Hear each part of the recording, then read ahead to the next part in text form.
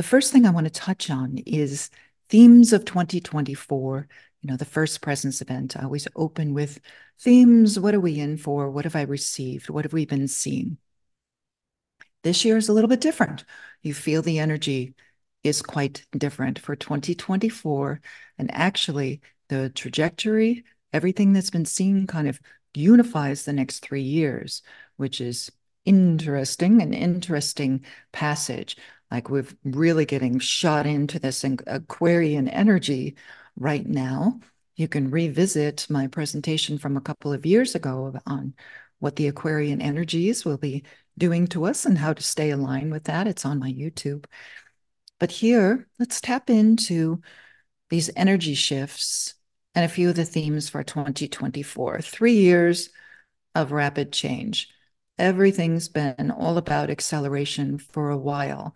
And I feel that the higher realms are focused on this rapid change and our ability to keep up with that rapid change in this now, because our mastery is going to show. Right? Our mastery is going to show as we walk through these rapid energy shifts. And you may have noticed that people who are trying to predict what's going to happen or whatever, it all got a little milk toasty, kind of like more of the same. Oh, tech advances and medical change and this and that and politics and all of that. Kind of like more of the same kind of energy. And I want you to tap in to what the infinite Christ field and the folks that are holding unity consciousness are actually responsible for or employed to do over the next 3 years, because it does shift our service, it shifts our focus, and you won't feel the drama of a lot of those warnings or predictions about just drama in general.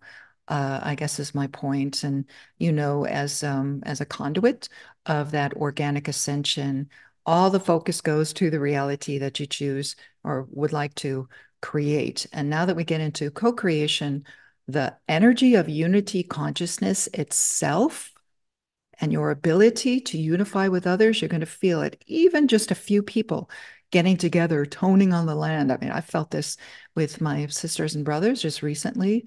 A lot of very strong energy, even when there's just a small group of us.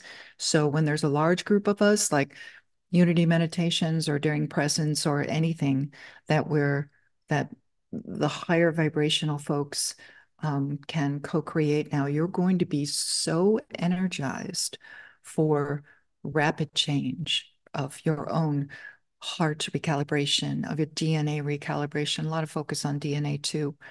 All right, first things first. Solar maximum has been upon us for quite a few years, but now we're getting into the more intense levels of it. And even though major solar wipeouts or anything are not predicted for a couple of years, the more consistent solar, not just CMEs and flares, but there's a different energy coming through Solaris, especially in the last year. But now you're going to find like the actual mother plasma and the plasma frequencies are quite different. The reason why we're doing star presence in this first event is to actually prepare you for those rapid different energies that'll be coming through. Transfiguration is amplified. Magnetics are going to change faster than ever before. No, we're not anticipating any flips over the next couple of years. So take that off your drama plate. But these intense energies are aimed at DNA that is capable, hearts that are capable, people, vessels that are capable of using this frequency to create, to amplify the higher realms that are already created. It's like solar medicine. I love that term, solar medicine. The stargates are going to shift by the end of April, and I will get to that. So we begin opening very different pathways after that shift point. It's after the solar eclipse. I'll get to that. But the reason why we are directed to embody those energies right now is to create stability and balance. And here's the reason why. As the new energy and the acceleration comes in, you may have noticed the mental health crisis and the emotional health crisis kind of really being quite not just amplified, but people's awareness of it is now coming into play. And yes, there are a lot of different ways that people deal with that, or they try to medicate it. Everyone has their own choice of how they deal with the energies or how they deal with revelation in general.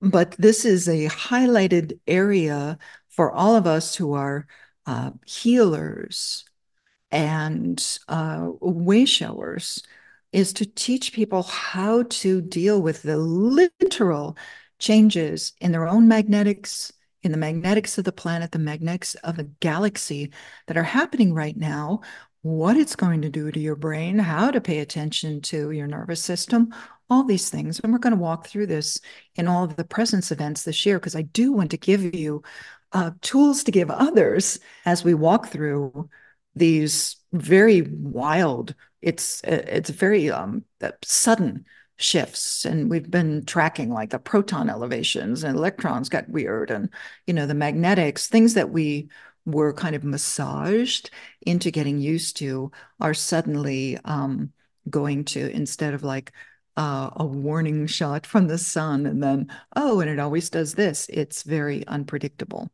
And that unpredictability then starts affecting people that are not aware of the ascension. So there's a lot of things that we can do as we walk through this, but it also affects, just to be aware, weather, water, the plate system, tech will probably get a little sketchy over the next couple of years.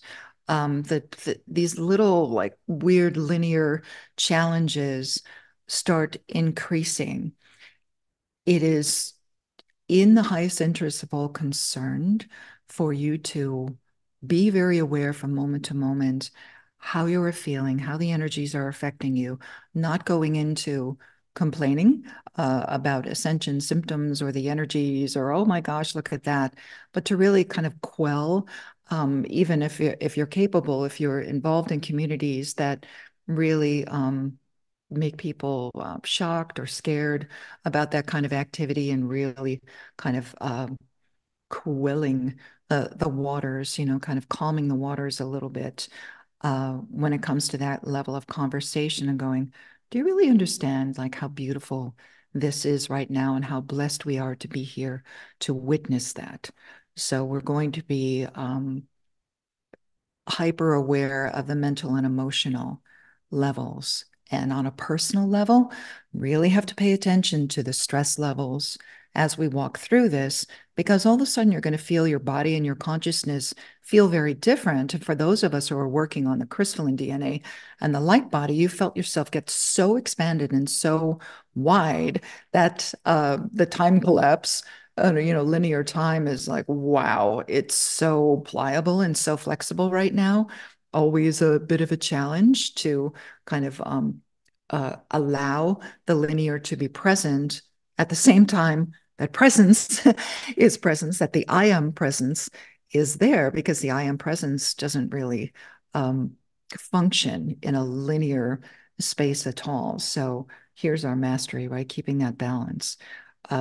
Something else to be aware of as we walk through is a revelation of true integrity and values. Revelation is what it is, right? Everything gets exposed. There is no need to wait or focus on, well, I'm really hoping that gets exposed. Or you are the light that exposes what is positive, right? What is beautiful. And if you're tasked with exposing dark agendas or negative things, a source bless you, that's wonderful.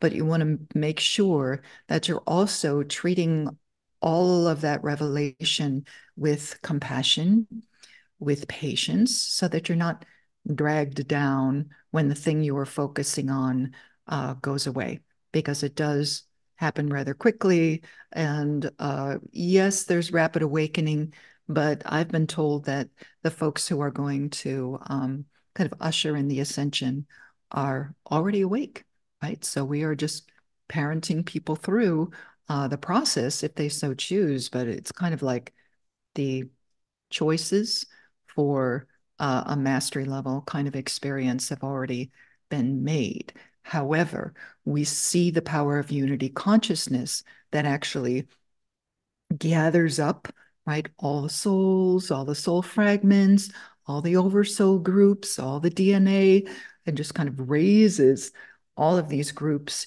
into the higher realms, into the higher expression of Gaia, right? All of us working together.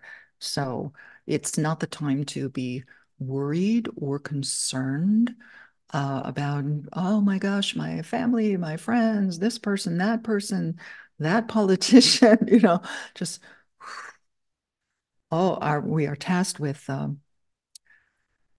really treating what we would like to see or experience in the outside world, how we would like to walk through this with compassion and grace, and really using every moment, every relationship as our own our own way of demonstrating what we would like to see.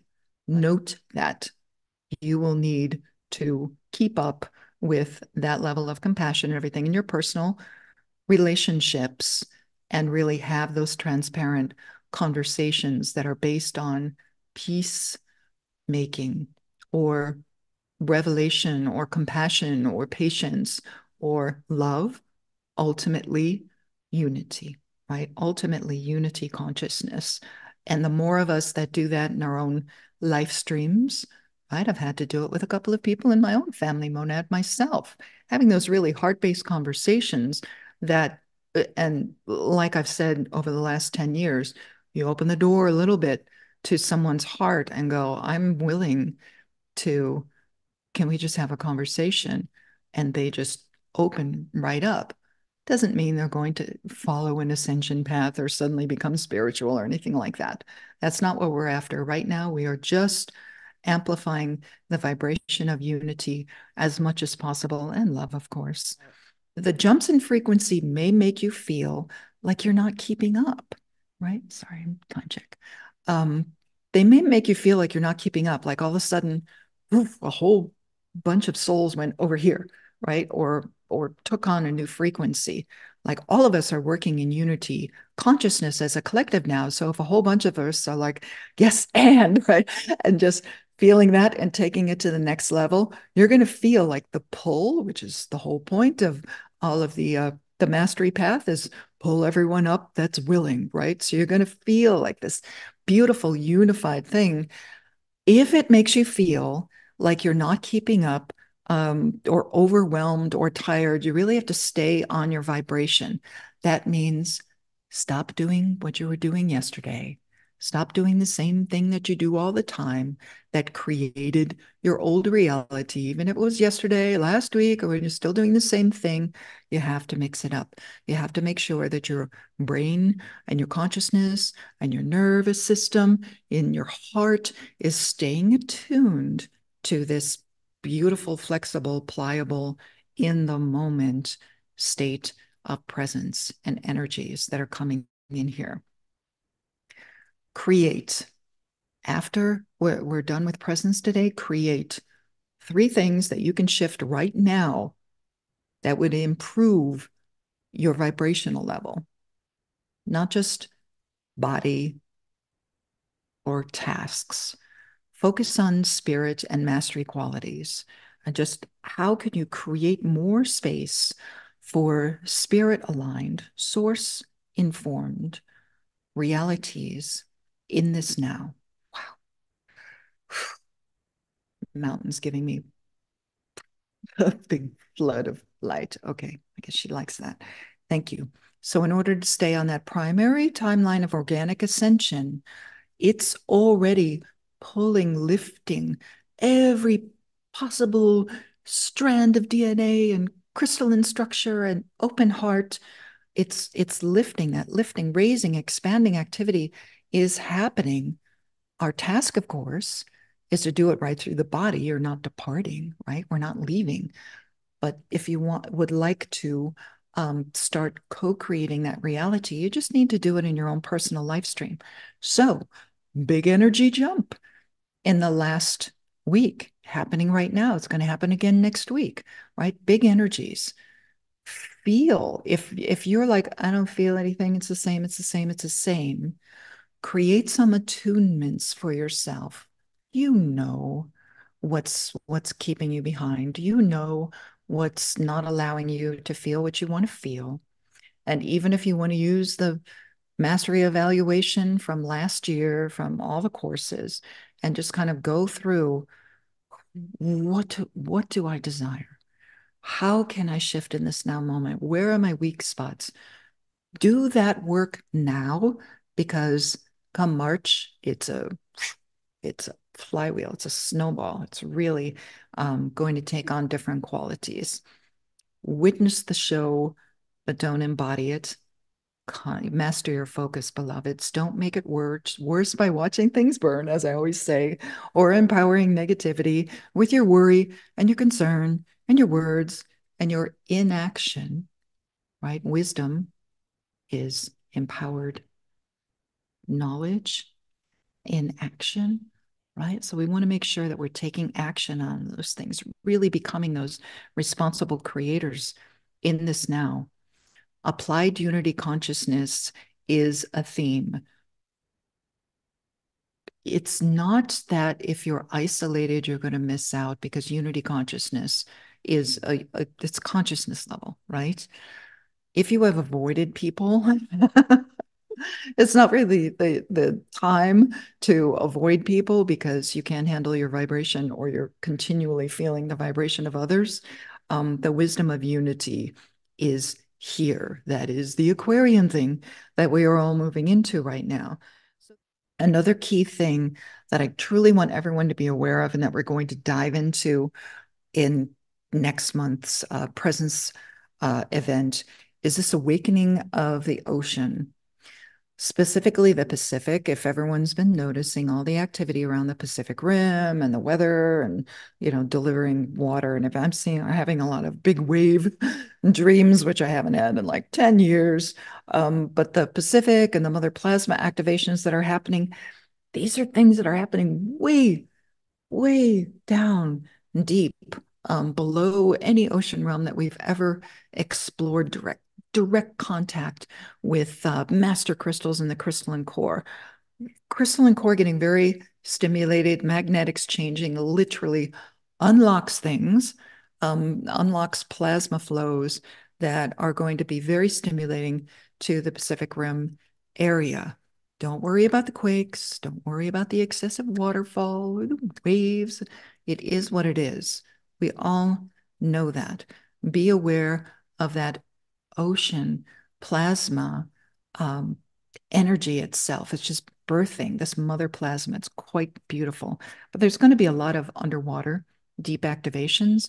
And of course, that affects all the water on the planet and all the water in your body and all the water in the weather. It's all connected. Go through these just so you're aware. There's a lunar eclipse on March 25th, solar eclipse, the big one, because it's going across the USA, and we don't have a total solar eclipse for about 20 years that goes across the United States. So this has been on everyone's radar for a while. I actually feel it's partnered with the 2017 solar eclipse.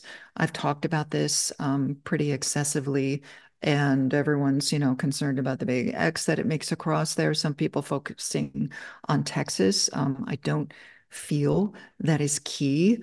I myself am guided to a couple of different places. I may not even be in the path of totality during the eclipse. But if you want to be in the path of totality, just to see it, to experience it, 2017 was very beautiful. This one feels quite different. So if you're guided, tap in if you are guided to be in the path of totality, you need to book a room immediately and make your travel plans, because it's like everyone rushes to the line, right? So be prepared. After that eclipse, there is our first major energy shift, just after mid-April, around the 20th. And I just want you to be aware, write it in your calendar, kind of tap into it, because everything that happens with the eclipse is what it is. But that's our first major energy shift. It's this thing that happens mid to late April. All of a sudden, you're going to feel the fields, consciousness, plasma. It's like a sudden amplification of a very different light signature. And it doesn't rest on all the gate work and the grid work that everyone is doing now to prepare for the great solar eclipse. But you may want to be totally on your game for equinox, March 19th. And then those two eclipses that happen right after that on the 25th and then April 8th, right? So it's a little tight window for everyone to really attune your gateways. I'm going to be attuning solar discs in the middle of the desert, probably. There's a lot of different things going on, but make sure that you're totally attuned for that April shift in energy. What we would like to co-create in the second half of our event here is your divine connection as the I am presence, as pure unity consciousness, ushering in this new era and a direct connection to star presence. Star presence is the pure energy of a unified intention in service to the organic ascension that sometimes in the past came through as light conception. And you had this star presence that would then express in form. And you got masters. And you had all of these wayshowers that came in, and some of them that were never on the radar and never, don't have anything written about them.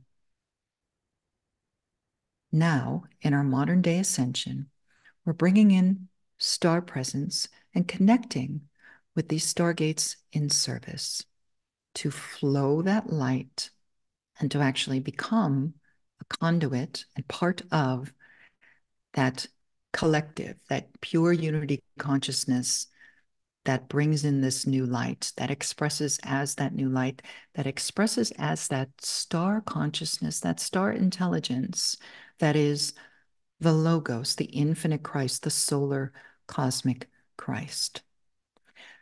As a Stargate keeper, this is how that consciousness has expressed itself and um, not just revealed to me all the stargates and the dates and everything that's been coming in, but actually the divine purpose, the higher purpose of that activity is to actually become that star presence yourself without having to go through a light conception process where you're actually bringing in a star intelligence into form through the old process of mastery, right? Of a virgin birth.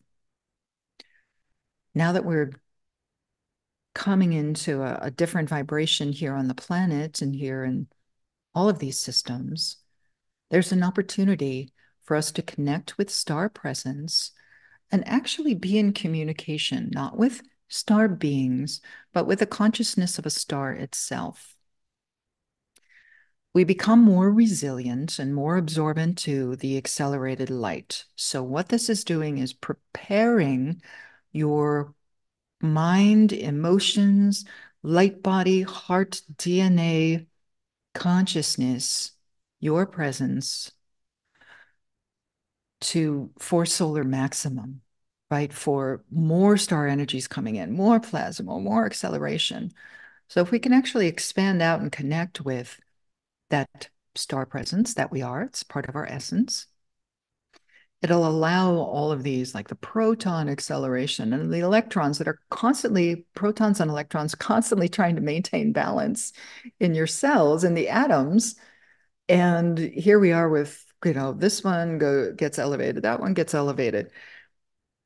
That's a natural part of the energies. But if we actually connect with, rather than the form level, and we connect with the star presence level, we'll actually be able to train ourselves to receive light in a different way, recalibrate the heart and the structures to maintain balance when these elevations go off, when the CMEs and the flares and everything like that we've been dealing with, but especially with magnetic fluctuations that can make that proton electron balance go askew.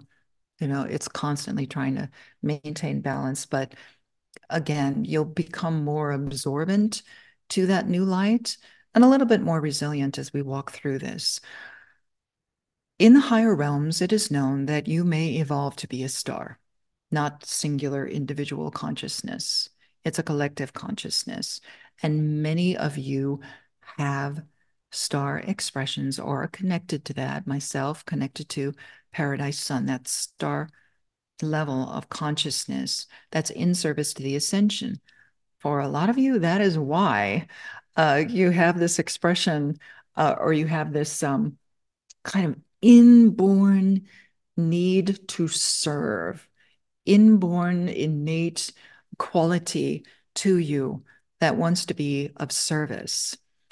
If you have heard any stories about starseed consciousness, this is the real light signature of what an actual starseed is, right? Is to actually be in alignment with a star that is in service, a gateway, right? A realm that is actually unified consciousness, a whole collective that has ascended and is now decided, made the choice, and has been granted the opportunity to serve as a sun, as a star, as an emanation, as a gateway of those energies. And we're going to walk through some of those stars in service that I am connected with.